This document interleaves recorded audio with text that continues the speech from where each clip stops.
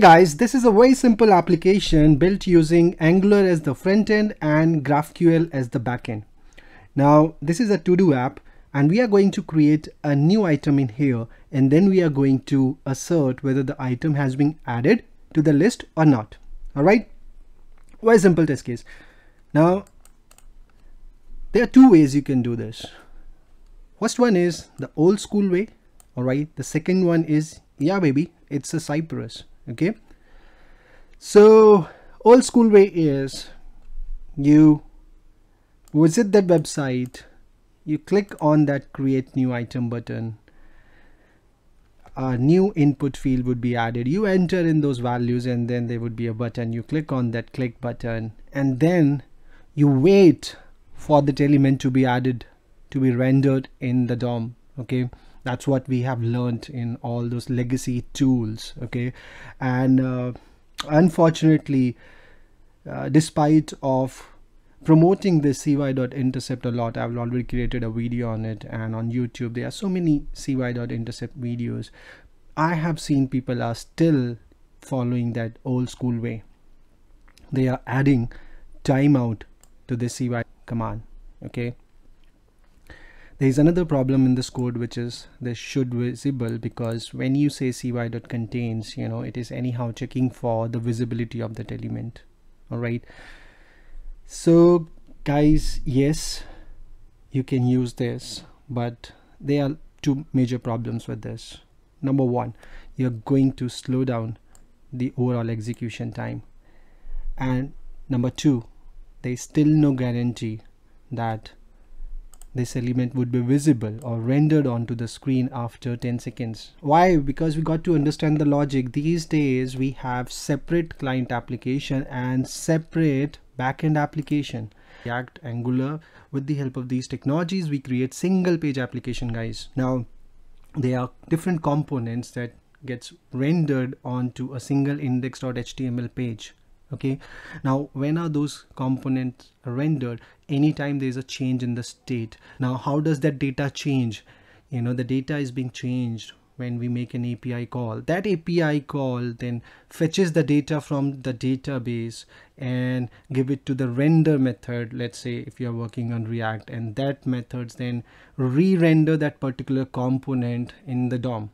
Okay, yes, there are more concepts like virtual DOM and real DOM, but I don't want to go into the detail. But guys, this is a part you have to understand. The way developers are implementing is they make an API call. That API call returns the data, all right, and then they feed that data to that respective component. Okay, so your testing strategy has to align with that. All right, great. So yes, this may work, may not work. So this way we end up generating the flaky test case. All right, so you keep on extending then the time. Okay, hey, I know my API will definitely get resolved in 30 seconds. Oh, 30 seconds are very precious, guys. Time is everything. All right, so we are not going to follow this approach. Then the next approach is the Cypress way. We are going to say, okay, hey, I'm going to intercept the API call that is being made. Okay, now guys, what's so special about this video? If I've already created an intercept video, I've already shown that to you, then why I'm recreating that? Guys, this time I'm covering the GraphQL API call. I have already created a video on how to make GraphQL API requests using cy.request, and in that video, first 12 minutes I've talked about how can we build a very simple GraphQL API application.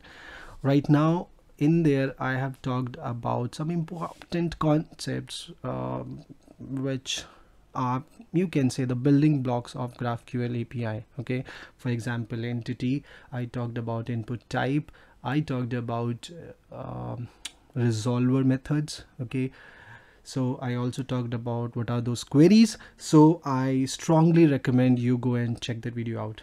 All right, now in here, why GraphQL API interception is different from REST API?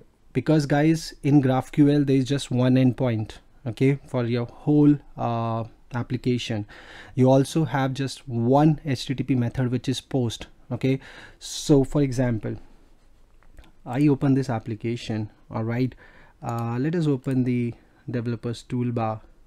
Let's go to the networks tab. All right, and let us create a new item and give it a name, test something. We click on create item, and now guys, we are going to make some GraphQL request. The first request would be to post the data into the database. So it is of type mutation. Anytime you make change to the database, that type of query is called as mutation. When you are fetching the data from the database, right, that's called as query. So the first one would be the mutation, and the second one would be the query, because we have fetched that record, and after that we have displayed it here onto the screen. Okay, let's see that. So I click on this GraphQL, first one, and in here guys, you see operation name, create item mutation, and this is the query. So we have created this item. This is guys the URL. You could see this one is your URL, and this URL. Now next one is, let us look at this. So this is homepage query. So in here, and this is of type query, right? So we are just fetching the newly created item and displaying onto the screen. In this case also the URL is same. Like I mentioned, there's just one endpoint for your whole application in GraphQL, right? Now this is the problem and this is the challenge, right? Because for normal REST API, at least the path section is different. Okay, in the URL you also have path and query. So based on that, you can say, okay, hey, I want to intercept this request. But now what are you going to do?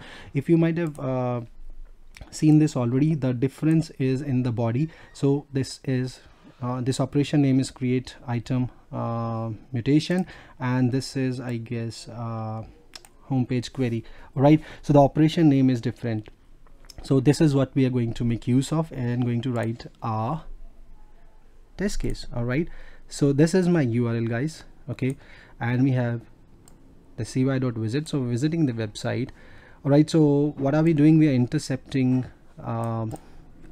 that particular request. So normally this is how you write, since you have to provide the HTTP method by default, it's get. So you say post and then you provide the URL, and in usual cases, right, you create an alias. Okay, so you create an alias for the create item, and then you create an alias for the render item.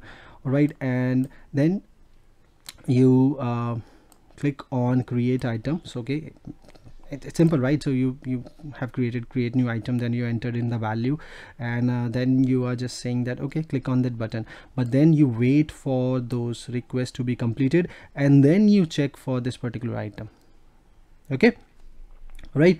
So that's the correct way of doing it. So once the request is being completed, obviously the item should get rendered. Now I'm gonna check for that element. All right, it's that simple.